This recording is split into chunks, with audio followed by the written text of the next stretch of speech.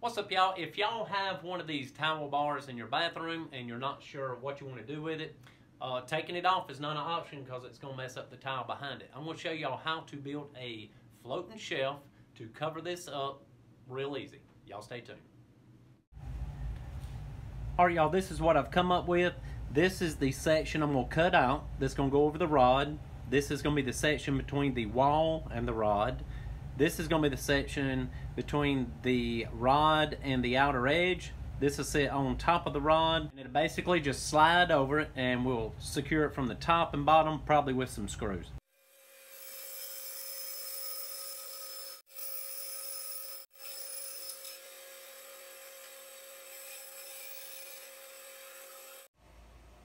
Alright, y'all, we got this cut out, and we're going to go see if it fits the towel rack. Alright, y'all, moment of truth. Let's see how it fits. Alright, so now all we got to do is make one for that end, and then we can make the floating shelf.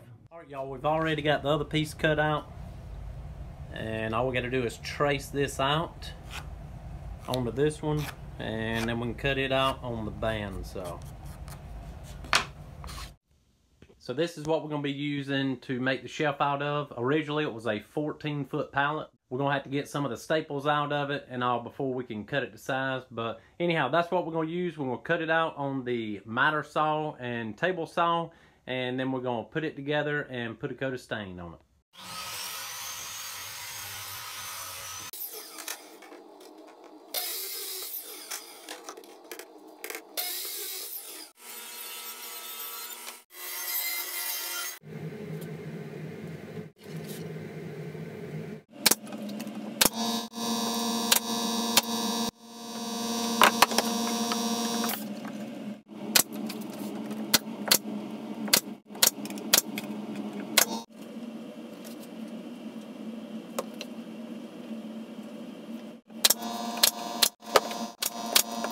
We got the box made, and I think I'm going to take these two boards and I'm going to fasten them between the two brackets. What this will do, it will let me be able to mount the shelf anywhere on there without having to do any measuring or anything like that. I'll just attach it to both brackets, slide that unit down, and then slide the shelf on it.